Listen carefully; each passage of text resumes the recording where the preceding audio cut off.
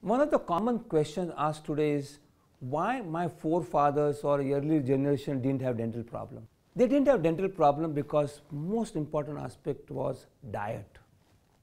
If you see our ancestors, or if you see years, 100, 200 years back, you see the evolution of human being, they used to eat meat, raw meat in the jungles.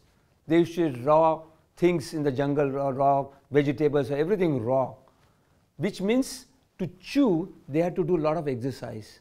And while doing that, when they were chewing, they used to get self-cleansing. The teeth used to be clean, So that self-cleansing action was there. So subsequently, our grandfather or our great-grandfather, their diet was also the same. They used to use sugarcane, eat sugarcane, or maybe raw vegetable, or even the what we call as a bread, naan or chapati, what we usually now say. Our grandfather or a great-grandfather, what they used to use, meat or raw vegetable or whatever they used to eat fibrous food. And that fibrous food used to do self-cleansing of the teeth. What is happening today? Today we have taken westernized food. That means soft diet. We don't want to do exercise to our teeth or to the jaw. The diet is soft. Sandwiches, burgers, biscuits, all that diets or sweet, chocolates, cakes, pastries, all this soft diet stay on the tooth surface and there is no self-cleansing. Plus, we in the developing countries don't even have preventive measures.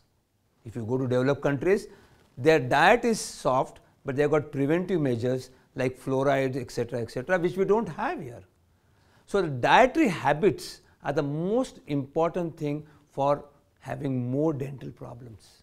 Today, if you see from the small child, if you go for the birthday party, what do they have?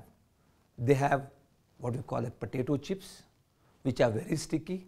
They stay on the tooth surface and your decay starts. Their biscuits is sandwiches. And to add to this, they have colas, which are more acidic.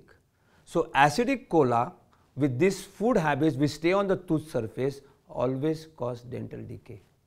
As you grow older, people have wine, which is again acidic. And with wine, they also have chips, etc., which again cause problem. So both these dietary habits, drink as well as food habits, are creating more dental problem in today's world.